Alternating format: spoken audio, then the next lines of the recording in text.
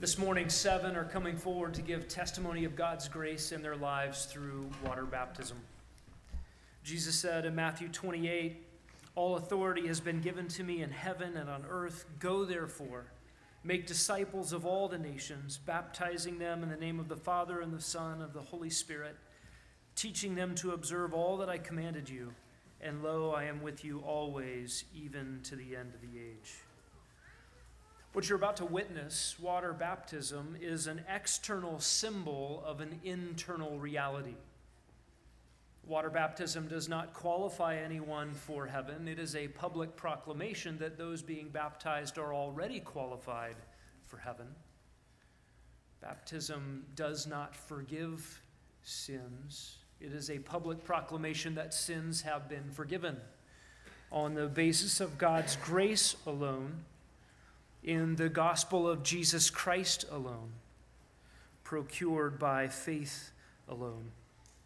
These who are coming before you today are not here to tell you that they cleaned themselves up, got their lives right, started going to church, and are now therefore good.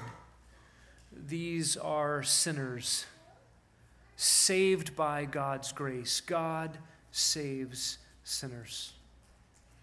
And you're going to hear of God's love and the transforming power of the gospel of Jesus Christ, all on the basis of Jesus' death at the cross in the place of sinners. And how those are not just bare facts, but are life-transforming realities for all who would place their faith in him. So they're going to come up one by one. We're going to start with Jimmy Kelly. And Jimmy, would you come tell us about God's grace in your life?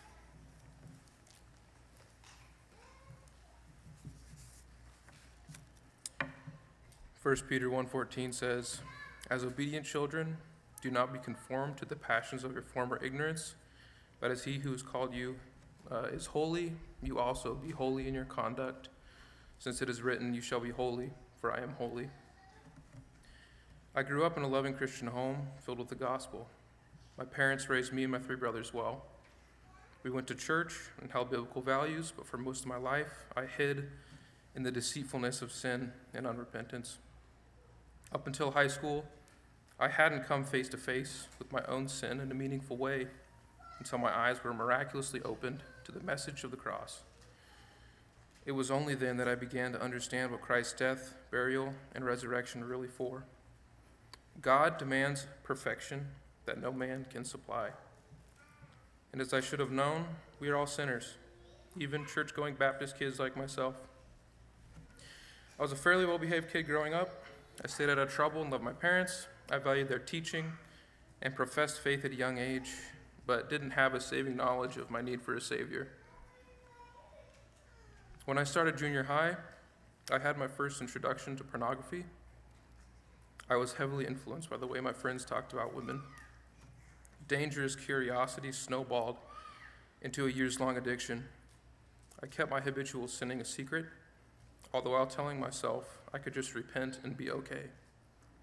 I lived in ignorance of God's punishment, his just punishment, continuing to sin so that grace would abound.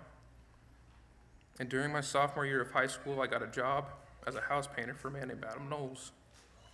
Adam was a born-again Christian who was radically changed by the gospel and had known Christ for only a few years. He found utmost joy in his Savior, even though he didn't have a lifetime of growing up in the church like I had. And it bothered me that he had something real while I clung to a lie.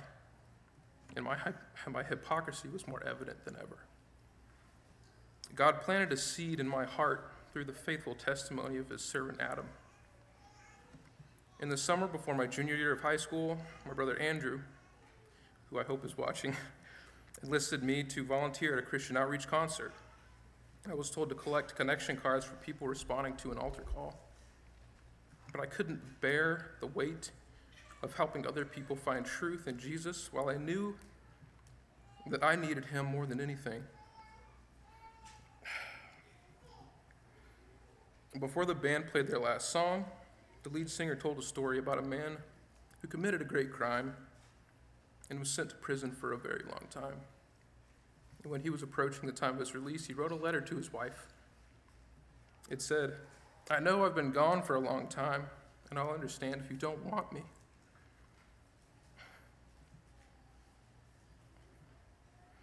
When I get on the Greyhound bus to come home in a few weeks, put out a yellow ribbon on the tree in the front yard if you still want me around.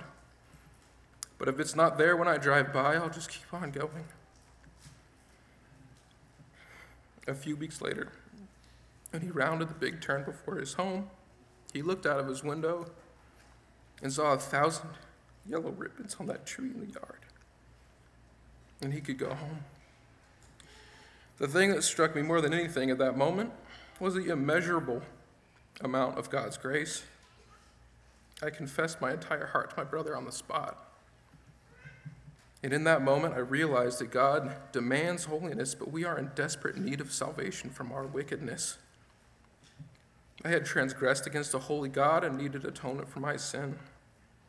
Through Jesus' death, burial, and resurrection, my sin was atoned for, and I had access to this life through faith in Christ.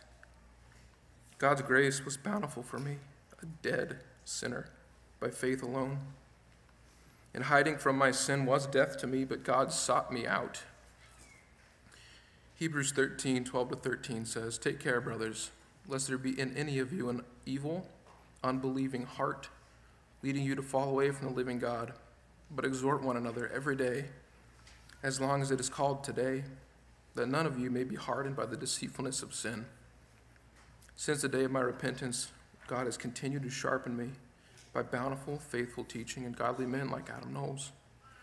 And most recently, I've had the privilege of sitting under the teaching of the men of Grace Bible Church by not forsaking the gathering of the saints and by being involved and built in my small group. I am here to be baptized because I was once dead and am alive again. I was lost and am now found."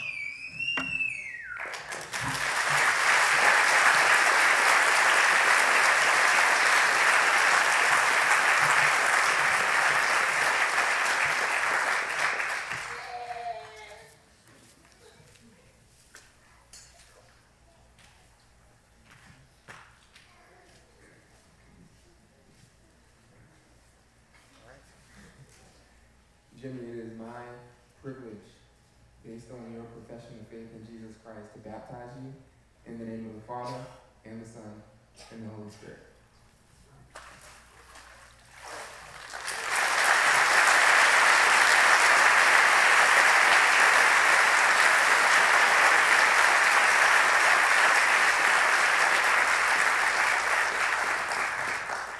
Doug McComb, would you come boast in your Savior?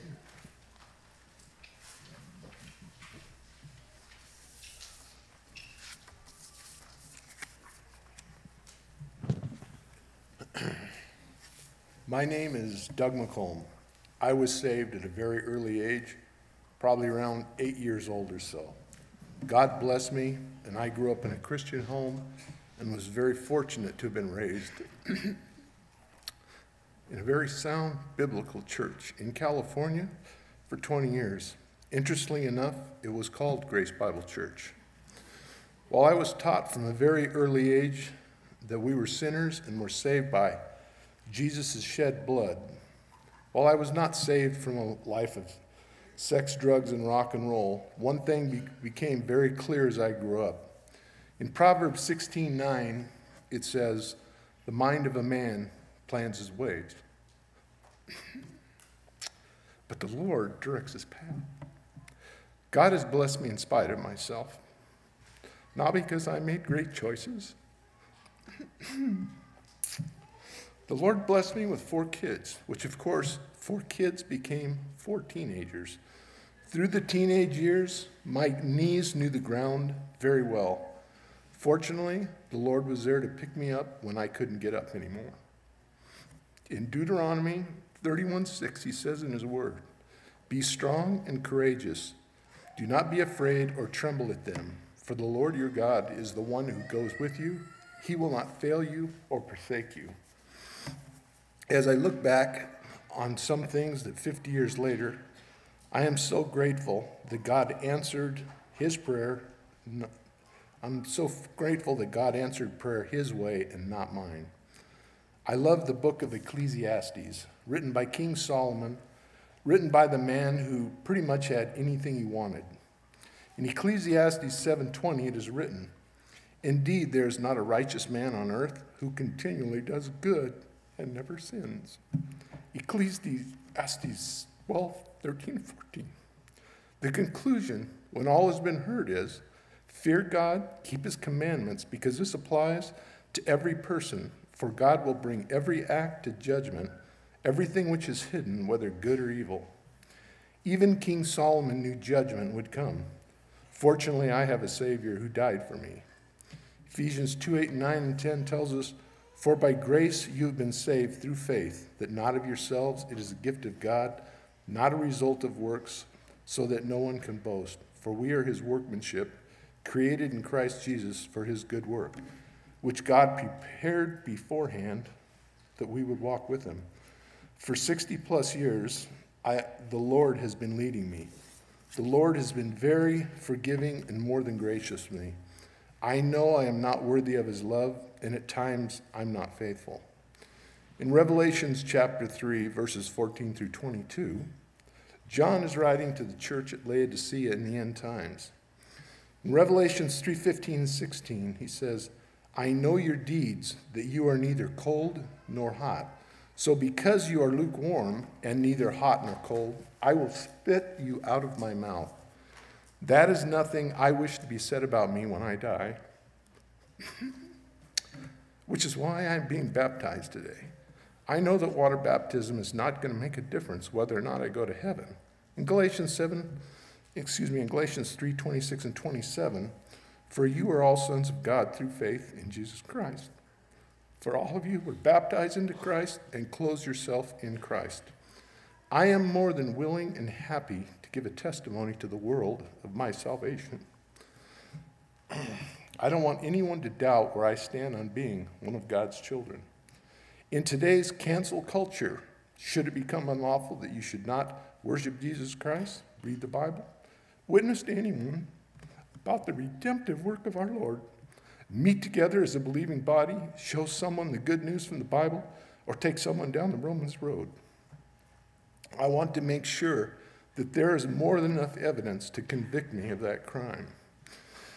In Luke 12:8, he says, "And I say to you, everyone who confesses me before men, the Son of Man will confess him also before the angels of God."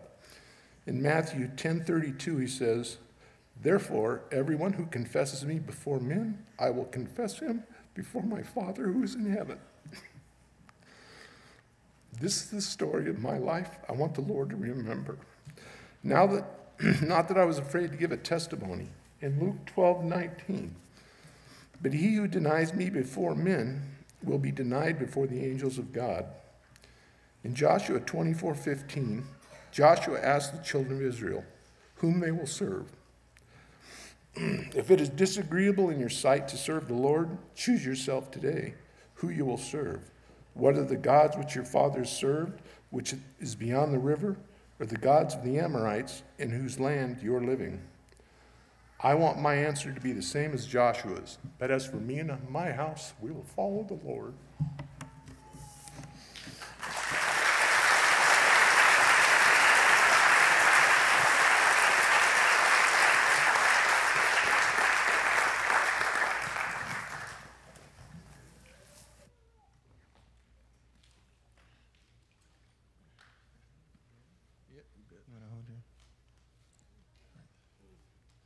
Doug, based on your profession of faith in Jesus Christ, it is my privilege to baptize you in the name of the Father, and the Son, and the Holy Spirit.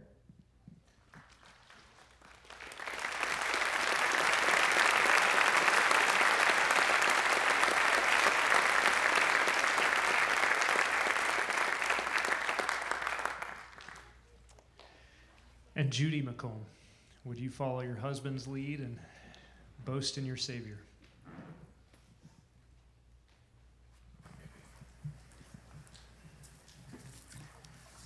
Hi, my name is Judy McComb. I'm thankful to be here today and be given this opportunity to talk to all of you. Some of you know me very well, and some of you really don't know much about me. I'd like to tell you what I think is the most significant thing about me, which turns out to be more about the most significant truth about our Creator God.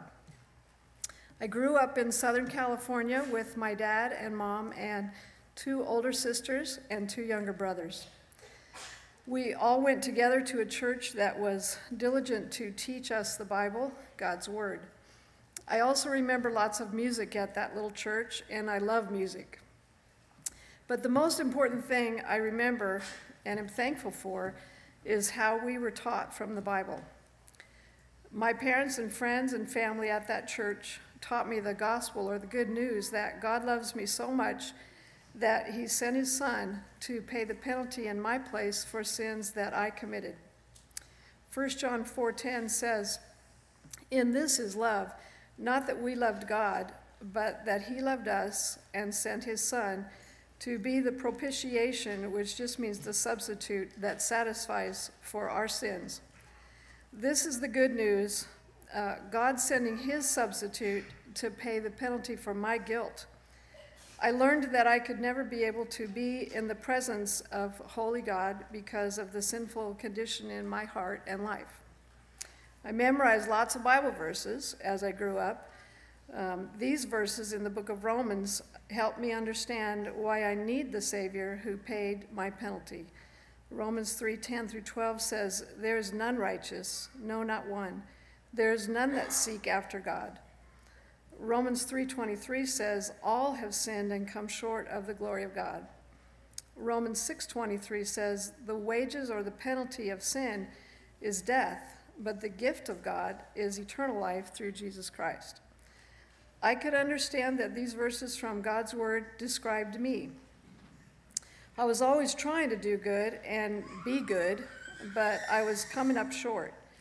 My brothers and sisters always called me the goody-good because I always tried to do the right thing or the good thing, but I knew I was not really so good inside.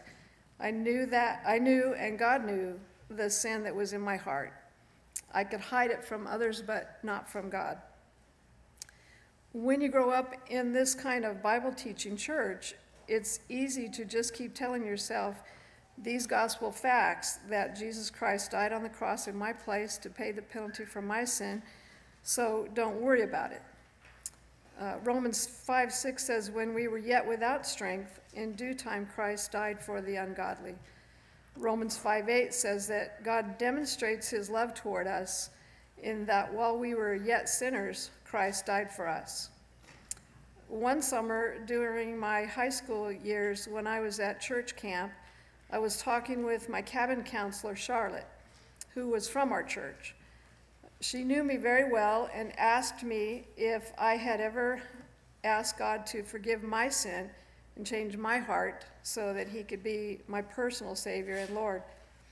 I prayed along with her that night and simply asked God to rescue me from my hopeless, feeble attempts to be good on my own. I humbly asked God to be my Lord and give me a new heart that could follow him.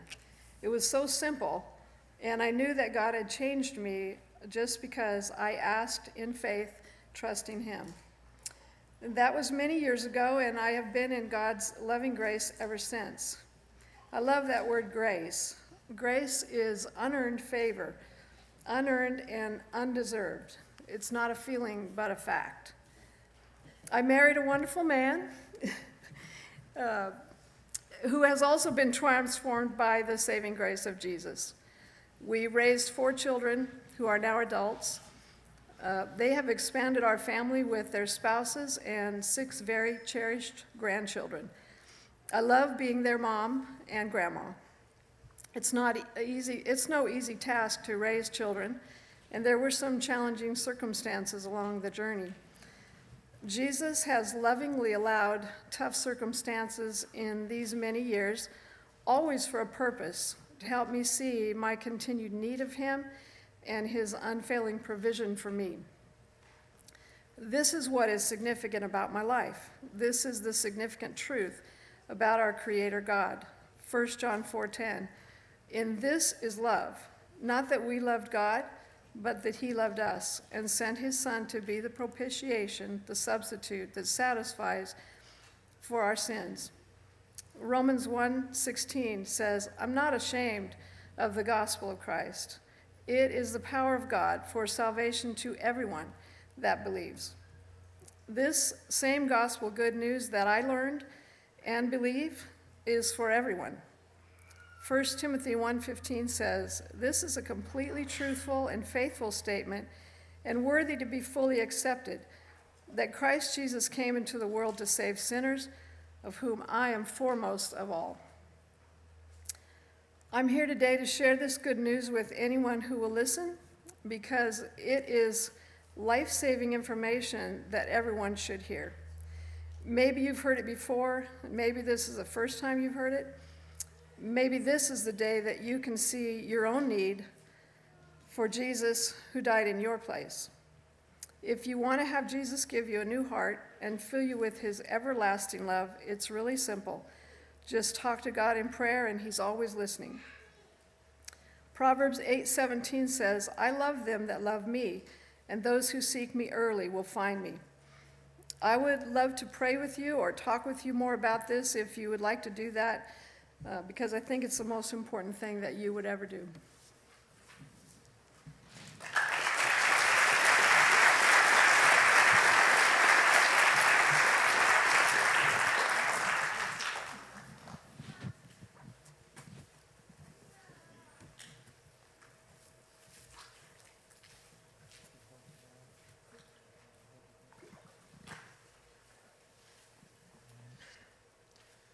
Judy, it's my privilege, based on your profession of faith in Jesus Christ, to baptize you in the name of the Father, and the Son, and the Holy Spirit.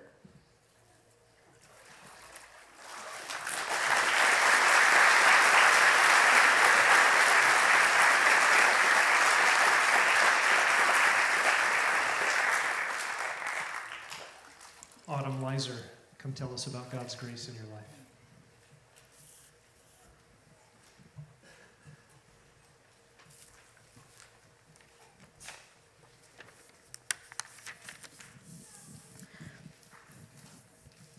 My name is Autumn Leiser.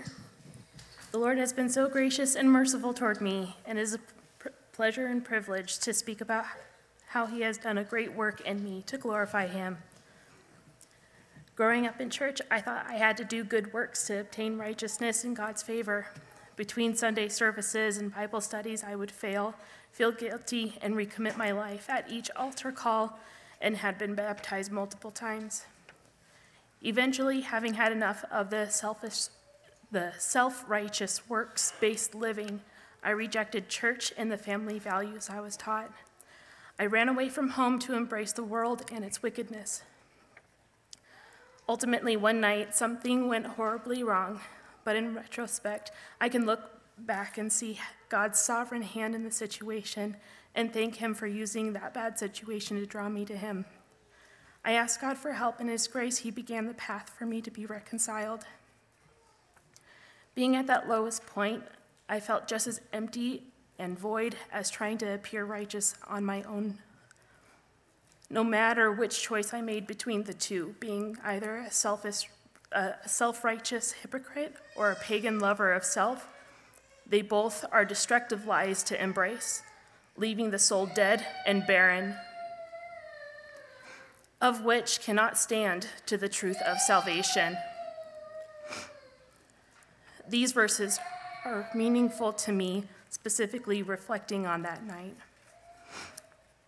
I love the Lord because he hears my voice and my supplication, because he has inclined his ear to me.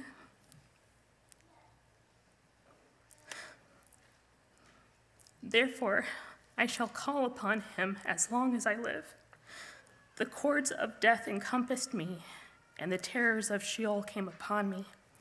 I found distress and sorrow. Then I called upon the name of the Lord.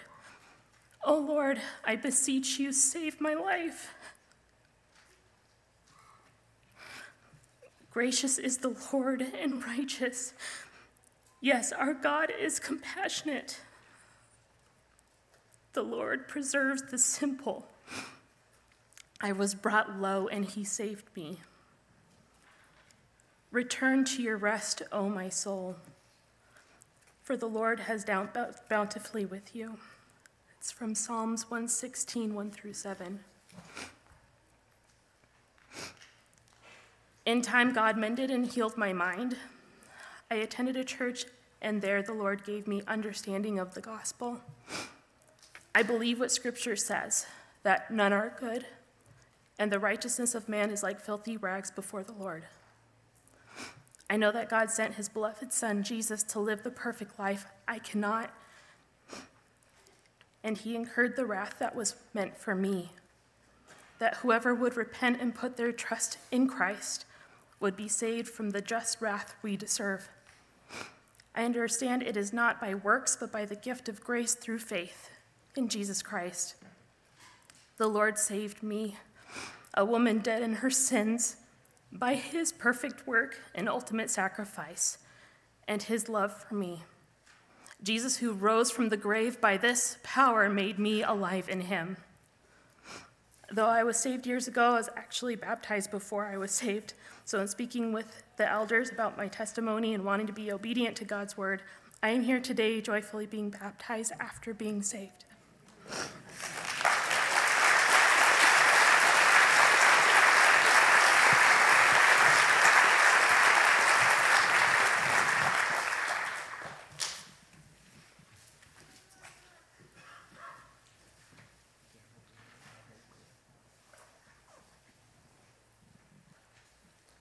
Autumn, it is my privilege, based on your testimony of faith in Jesus Christ, to baptize you in the name of the Father, and the Son, and the Holy Spirit.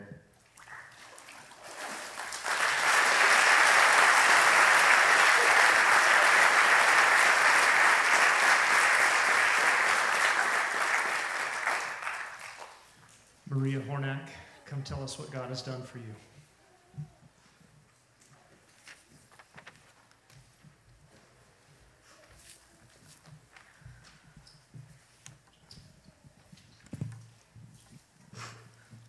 My name is Maria Hornak.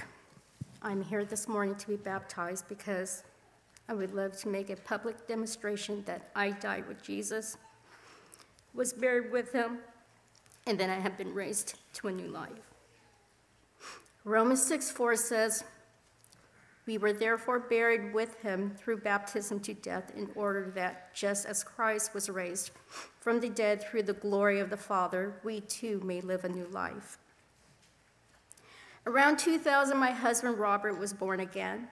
About a year later, I made a profession of faith, but I now know that it was a false faith.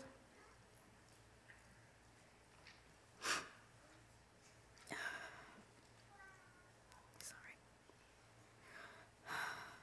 I didn't have the same passion and desire as Robert did. I didn't have the true understanding of who God is and what he wanted from me. I heard the gospel countless times, but I was not convicted. For many years, I lived as a false convert.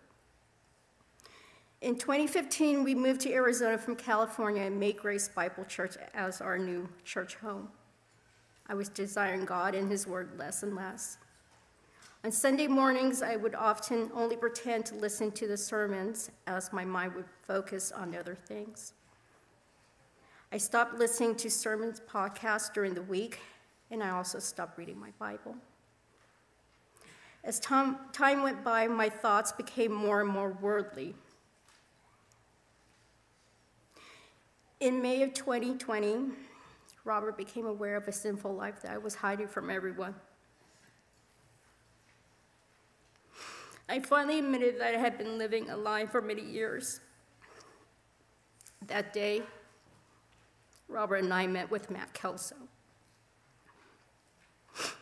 for counseling, and eventually Denny and Barbara Pagel started meeting with us. Barbara gave me several Bible passages to read and focus on. I read Psalm 51 and 1 John, and among other passages. Robert also played a recording of Jonathan Edwards' sermon, "Sinners in the Hands of an Angry God," for me. In late July 2020, after lots of prayer and godly counseling. I confessed my sin as God opened my eyes and softened my heart. I understood that I was a sinner who deserves God's judgment. Jesus died in my place in order to pay for my sins and came back from the dead. And I am now trusting in Jesus' sacrifice and nothing else for my salvation. I turned away from my sins and placed all my faith and trust in Jesus because he loved me and saved me. Christ has given me a new heart with new desires and a new life, and I can rest in that. 2 Corinthians 5:17 says, "Therefore, if anyone is in Christ, he is in a new creation. The old has passed away, behold, the new has come." As a result of God's grace, my life is very different now. I shepherd my heart daily with the gospel. My relationship with Robert and Rachel is stronger than ever. And I would love to thank them for for continuing to support me through my walk in the Lord. But most of all the glory goes to God and our Lord and Savior Jesus Christ, who through his word and by the power of the Spirit showed me how ugly my sin was and revealed his righteousness to me.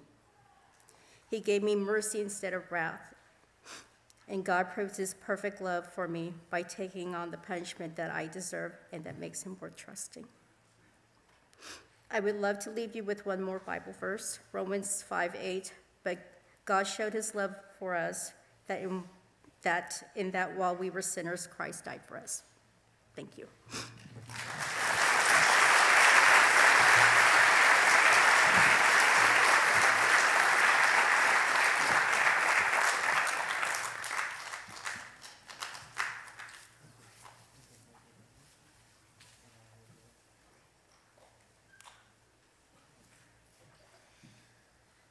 Maria, it is my privilege, based on your profession of faith in Jesus Christ, to baptize you in the name of the Father, and the Son, and the Holy Spirit.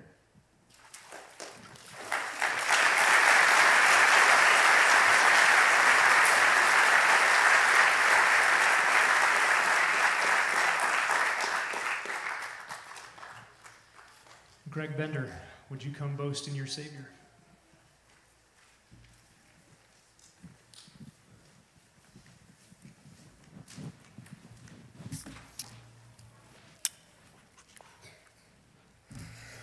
Hello, my name is Greg Bender.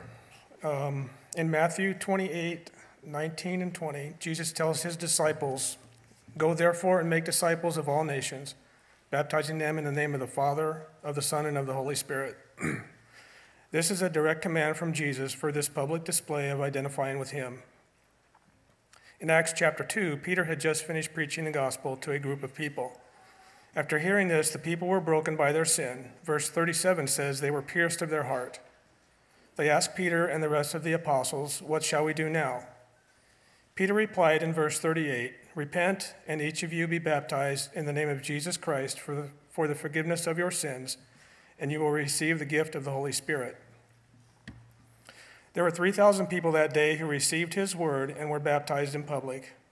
I am here today, broken by my sin against a good and holy God, who deserves my praise and adoration, to be obedient to his command, to be baptized following the example of those first 3,000 converts and Christ himself, who was baptized by John the Baptist, and proclaim him to be my Lord and Savior.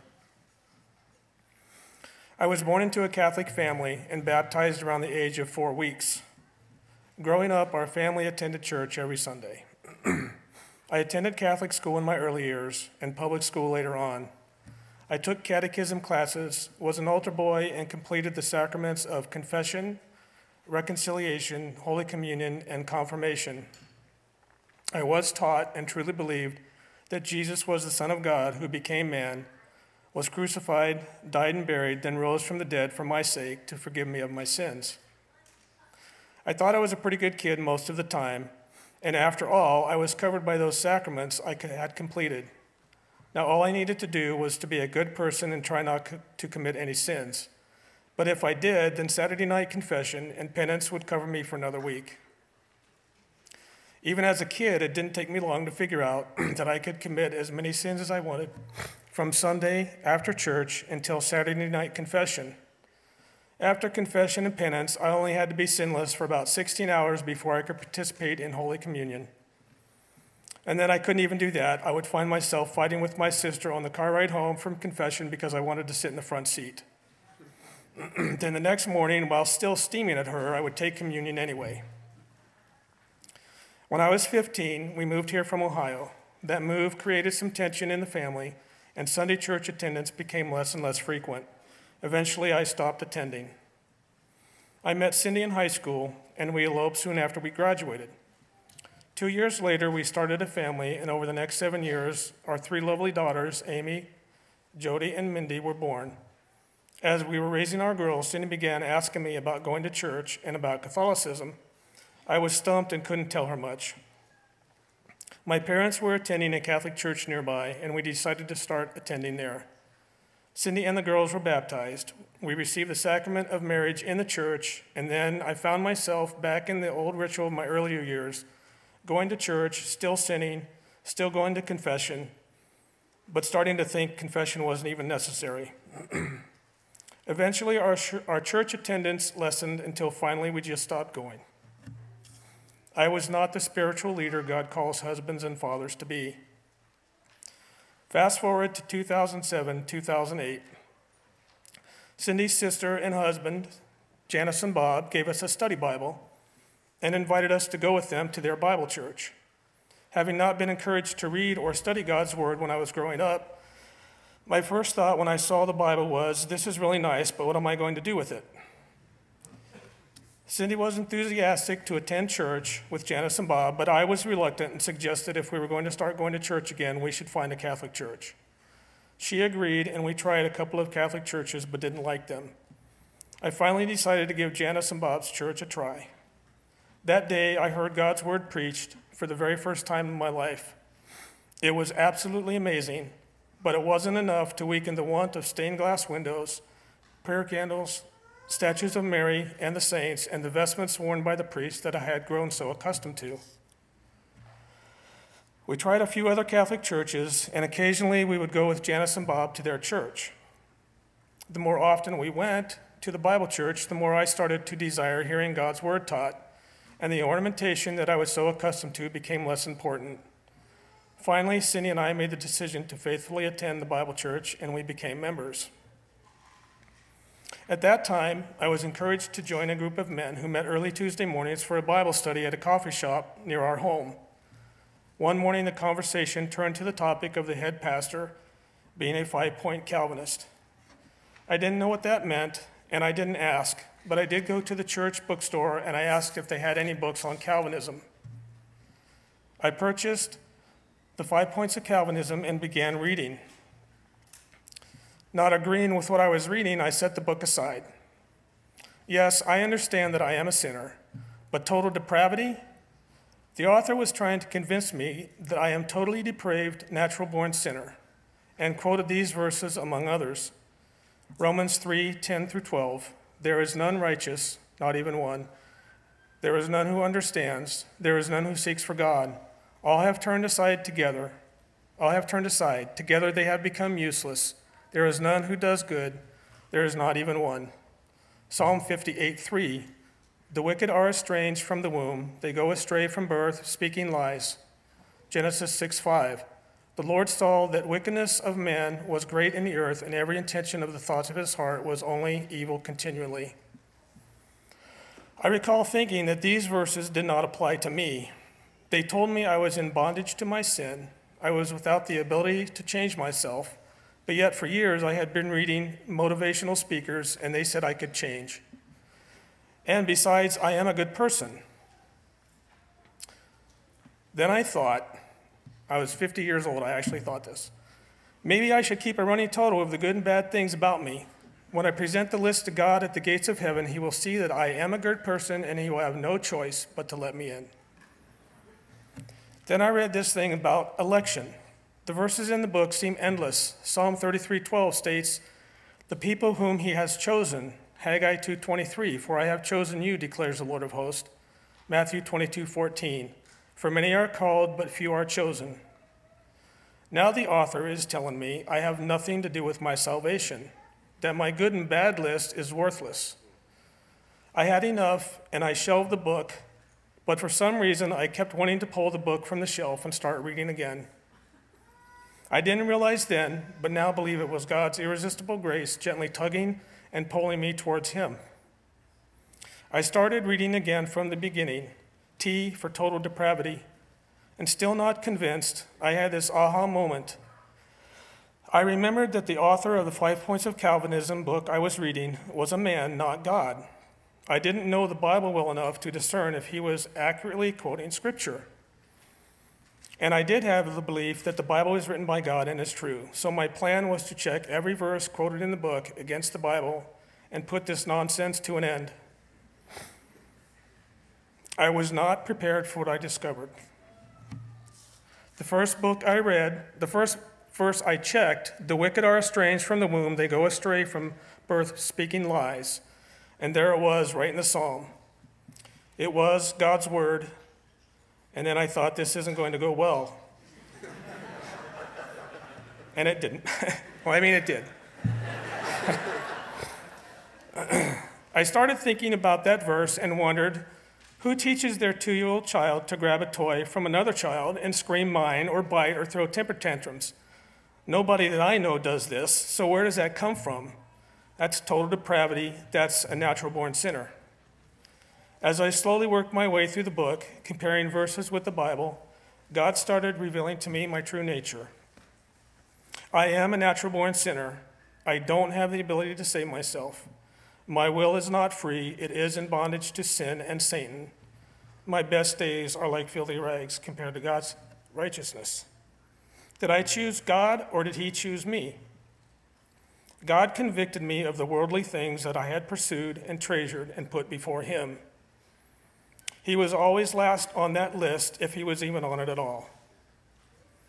Anytime I thought about God, it was not me. It was God reminding me that He was still there and using His effectual call of the Holy Spirit to work on my heart and call me to Him. He reminded me that even though I lived in sin and ignored Him, He poured His wrath out on His own Son, Jesus Christ, so that I may be redeemed, Galatians 3:13, so that our sins are forgiven, Ephesians 1:7, so that I was freed from the slavery of sin, Romans 6:14, and so that I will be righteous before God. I did not discover these truths on my own. God revealed them to me in His own time and in His own way. It is His mercy and grace that saved me. I was humbly brought to my knees in confession, repentance, praise, and gratitude for this undeserving gift. I am ready and excited to be baptized, declare my dependence on Jesus Christ, and proclaim Him to be my Lord and Savior.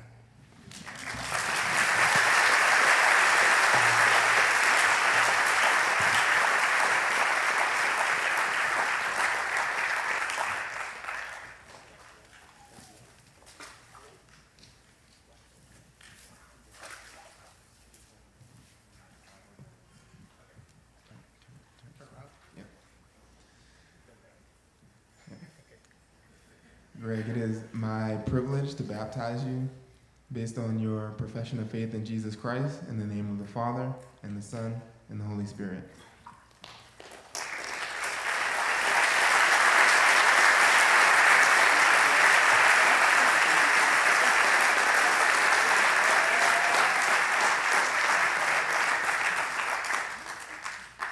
And Cindy Bender, would you come boast in the grace of God and the gospel?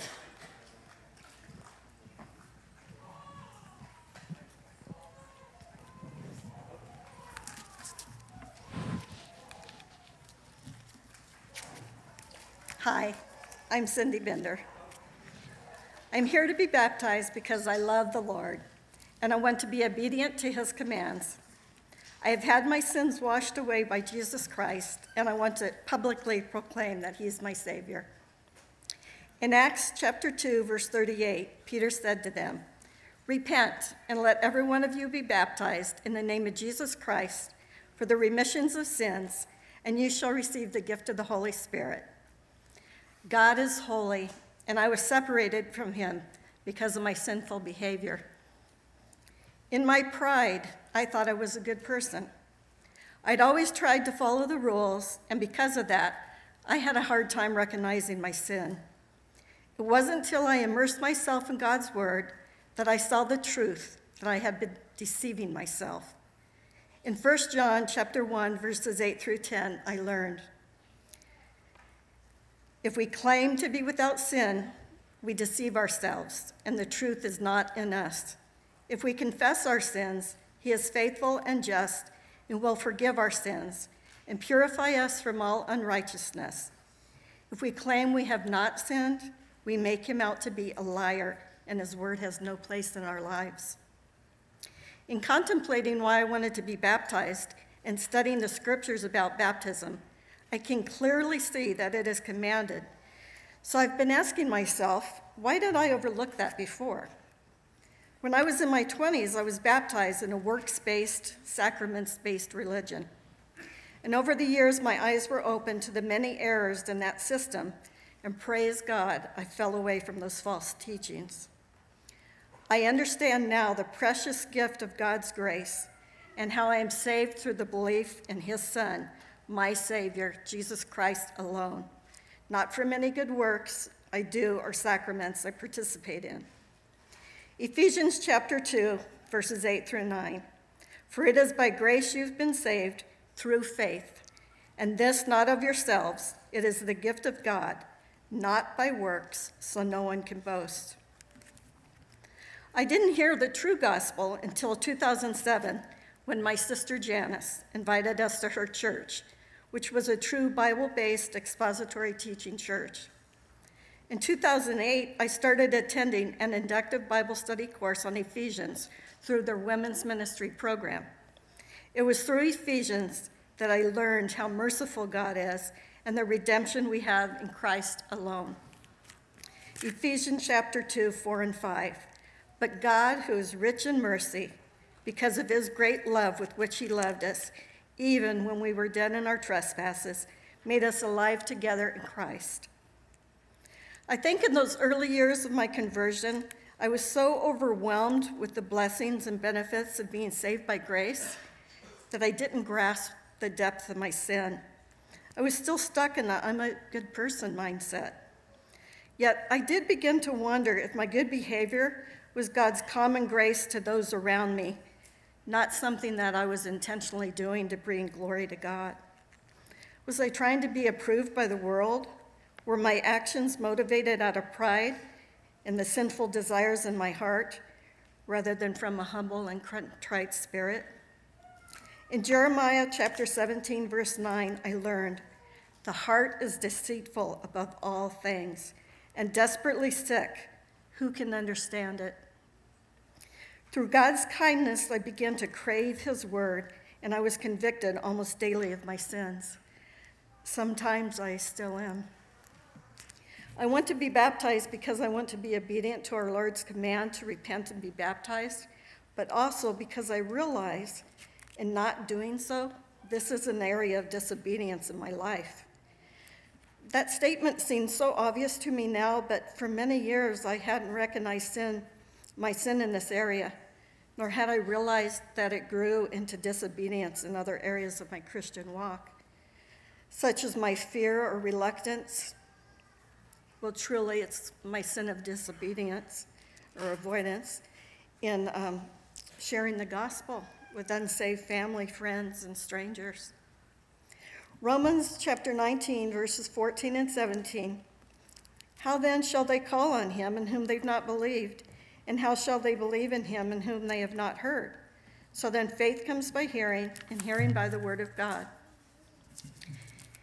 In all honesty, there are still many sins I'm convicted of and must repent from daily. Things I never would have recognized as sin before the Holy Spirit and God's word began searching my heart and bringing me to confession and repentance and transforming my life. Things like, am I angry? Do I speak before I listen? James chapter 1, verses 19 and 20. My brothers and sisters, take note of this. Everyone should be quick to listen, slow to speak, and slow to become angry. For man's anger does not bring about the righteousness that God desires. Am I anxious or fearful? Philippians chapter 4, verse 6.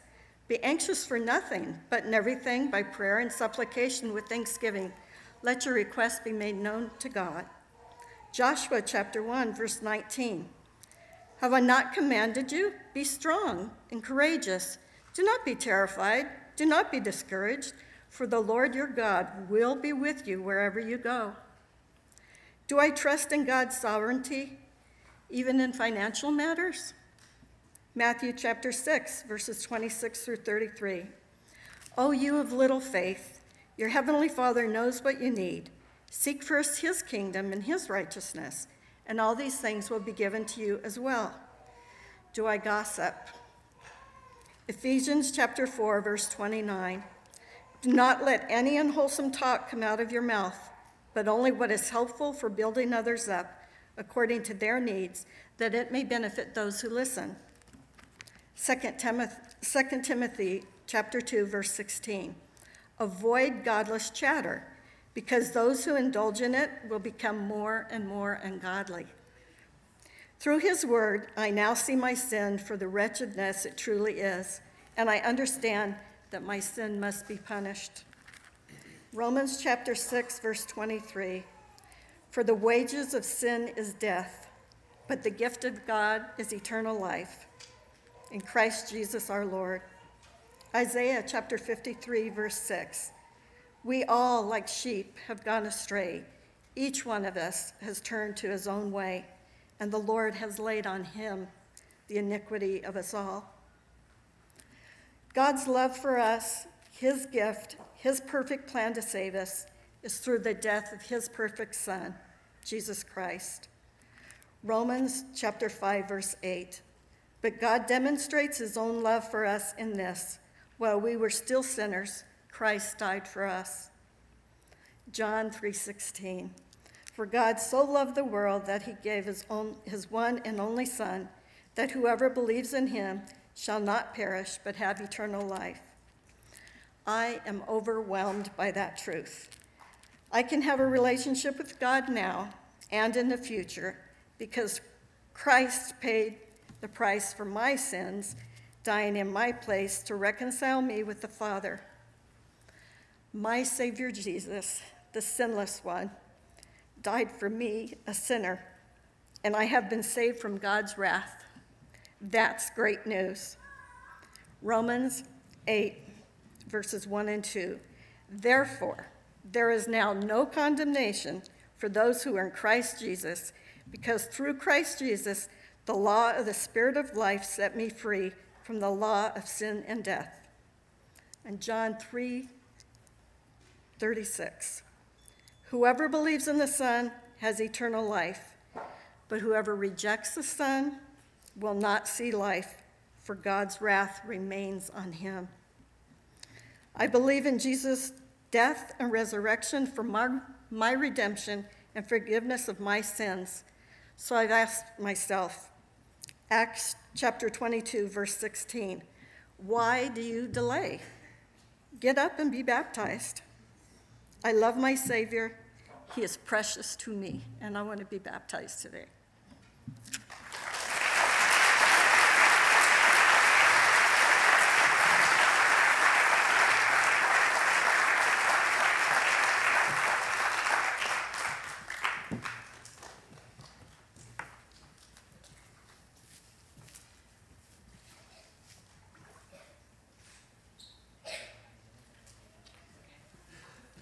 Cindy, it is my privilege to baptize you based on your profession of faith in Jesus Christ, in the name of the Father, and the Son, and the Holy Spirit.